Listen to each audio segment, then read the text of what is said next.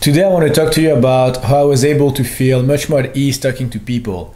Because now, you see me posting videos of me flirting with women, talking to all sorts of people. But the thing is, I wasn't always like this. And two, I can pinpoint to one turning point that changed everything for me. When I was younger, I wasn't particularly confident. I would even say that I was more on the reserved, shy side.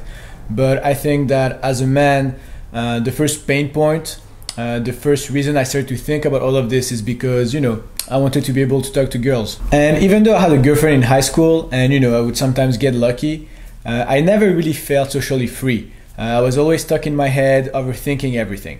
But one day in my early 20s, I started thinking about how do most men go about meeting women. This was before dating apps, and for the most part, every weekend, we dress up, we go out, we spend money, we drink in the hope of feeling a little bit of courage. And for what exactly? I mean, 9 times out of 10, you go home, you jack off, and you fall asleep. And the worst part is, you do it weekend after weekend. At the same time, I also noticed that every day, without going out of my way, just by going to school, by going to work, by running my errands, walking around, I see at least 4, 5, 6 beautiful women every day. Sometimes they're literally at arm's reach. And the best part is, no one's trying to talk to them then. Now, I would love to tell you that that was it, that this was my turn of event, that from then on, I was able to meet women left and right, but that couldn't be further from the truth. I did absolutely nothing. I would even sometimes watch those YouTube videos of guys, picking up girls in the street and be pumped about it, but then every time I would see a girl, I couldn't do anything. I would fix my hair, worry that my nose was too big, that I was too hairy, that she was too beautiful for me. What would I say anyway? I would think of 100 different scenarios where everything would go wrong and at the end do absolutely nothing. Weeks went by, months went by, actually years went by. And one day I woke up, I was 25 years old, I had just ended a long-term relationship. And I knew deep down, I knew within myself that I had this sort of unlived chapter of my life I wanted to write. And so I sort of looked at myself and thought, I'm 25, I'm not gonna get any younger, so this is the time to do it. So I grabbed my balls and went for it. And the beginning wasn't very glorious. Sometimes I would walk around for like hours and not talk to anyone. The worst was sometimes I would see a girl and, start walking towards her, and literally 3 feet, a meter away from her, I would freak out and change direction. I felt pretty useless, but for some reason I kept trying. It was very frustrating, but I think that one of the things that kept me going was that ultimately I knew that it was all within my control. When you see someone you want to talk to and you can't, it's never because there's a trap in front of you that you might fall into and die. It's always because of how you perceive the situation and all of the stories you tell yourself in your head.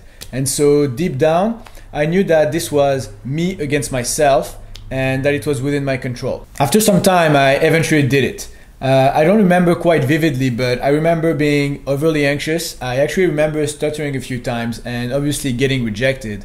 But the best part was that it felt amazing. Even though I was rejected, the simple fact that I wanted to do something and I did it, that I took action, made me feel like the biggest baller. And you would think that that realization enabled me to then start talking to whoever I wanted.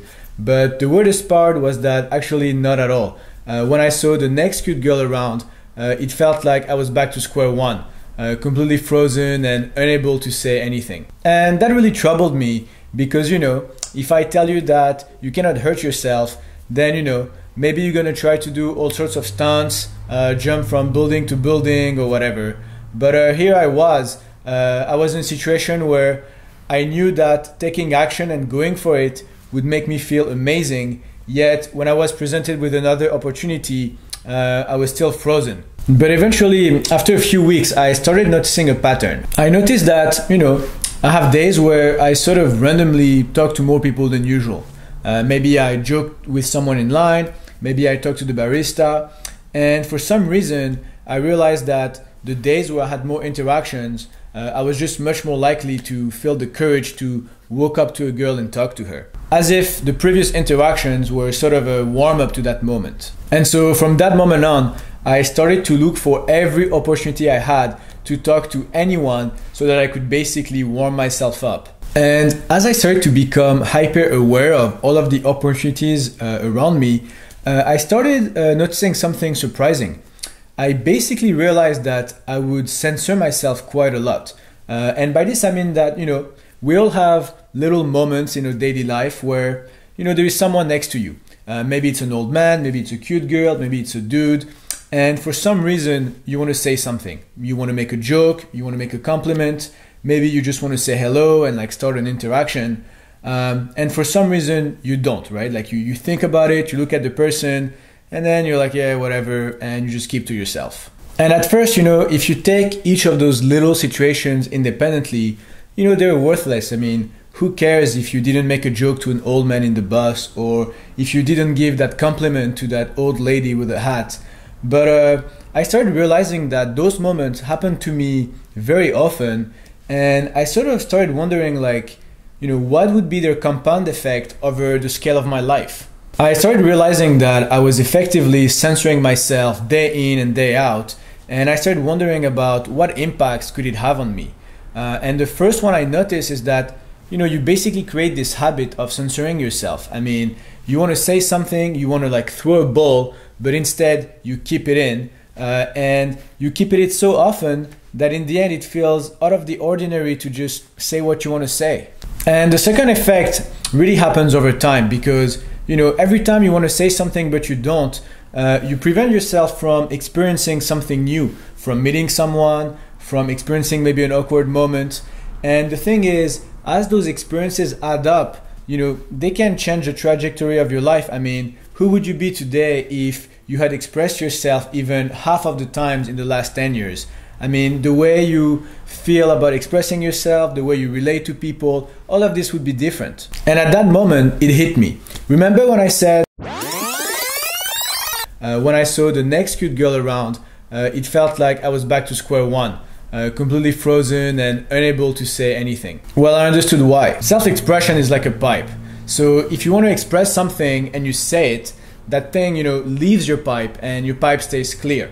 But when you want to say something and you don't, that unexpressed emotion stays within your pipe. And since you censor yourself all the time, it ends up clogging you. And this was the reason it was so hard for me to talk to the second girl. It was because even though I had said something the first time and a little drop went through, I was still very much clogged. This realization was a huge turning point for me. I basically went from being externally motivated by meeting women, getting her number, feeling validated, to something much more internal, much more intrinsic. Am I able to express myself? Am I able to be true to myself? And I started asking myself a simple question every time. Did I express myself or did I censor myself? That single question allowed me to grow much more in tune with myself and feel grounded.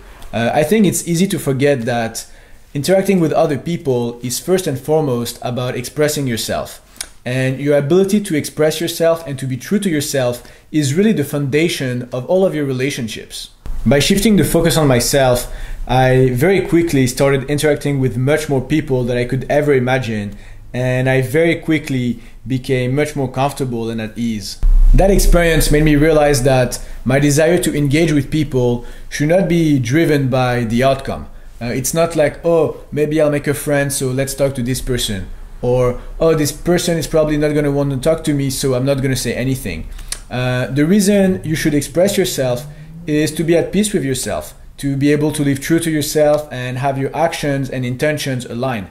The rest, making friends, finding a girlfriend, getting her number, experiencing an awkward moments, those are just side effects. Now, you might be very clumsy at first, but it's like if you say someone who's gonna try to learn how to throw a ball, you might not be able to throw the ball on the target the first time, but as you focus on yourself and you iterate, you'll be able to calibrate yourself until you don't really have to think about it anymore. I mean, when you talk to your friends, you don't think about it, so why should you think about it when you talk to new people? I would say that as long as you don't have any bad intentions, if you want to say something, always go for it.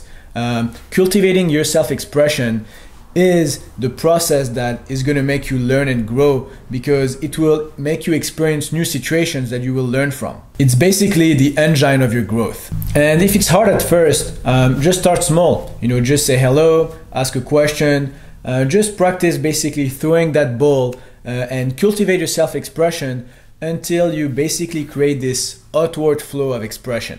When I was a kid, sometimes my parents would bring me to the beach, and at low tide with all of the other kids, we will very often build those dams, right? So we'd build a dam and the water would flow down.